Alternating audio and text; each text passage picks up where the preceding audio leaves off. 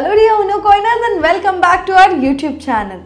So a lot of you have been wondering about the impact that inflation might have on cryptocurrency. And guys, when inflation hits, every market suffers, be it the stock market or any other asset class. And if you've been paying attention to the news lately, you'll know that one of the biggest stories right now is the record-setting inflation, with each month bringing a more eye-popping rise in prices.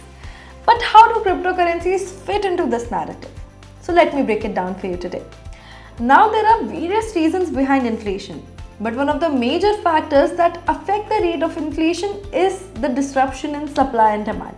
And supply and demand are the two interdependent pillars of any trading market. So if you are looking at it from this perspective, then certainly crypto will experience inflation. Though different cryptocurrencies have different monetary policies and they may be subject to different rates of monetary inflation. Stablecoins, for example, are a type of cryptocurrency that seeks to peg its value to the fiat money, and therefore its value is directly affected by the monetary inflation on the fiat currencies that they are pegged to. Bitcoin and other cryptocurrencies have been thought of as a hedge or a safeguard against inflation. But in the recent years, Bitcoin has shown signs of being directly proportional with other major asset classes, such as stocks. When central banks and governments take actions to combat inflation, most assets are adversely affected and can lose their value.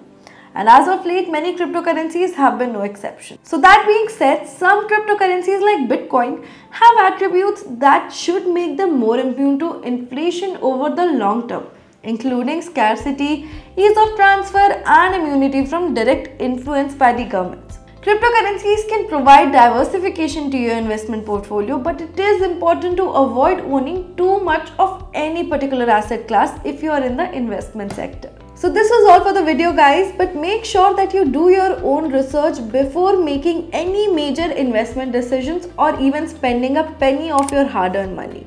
So if you like this video, do not forget to like and subscribe to Unocoin's channel. See you in the next video.